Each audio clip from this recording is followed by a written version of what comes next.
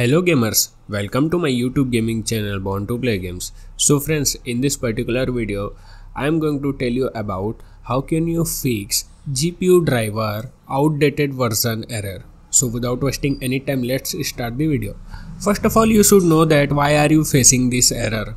You are facing it because your graphics driver is outdated. Now you will tell me that I have already updated my graphics card. But it is possible that you have updated your graphics card through the wrong method. Now there is big question, which wrong method I am talking about. If you update your graphics driver from the device manager, right click on display tab and search driver automatically. If you do this step to update your graphics driver, so this is very wrong step. Now let's talk about how can you update it in correct manner. Best way to update your graphics card which should suit your game is to install driver manually. You should install your driver manually in order to fix this problem. So you have to download following driver. Whatever graphics card you are using, you have to download for a specific version. If you are using AMD or Nvidia graphics card, then you can check out my official website. You will get the link in description or in pinned comment,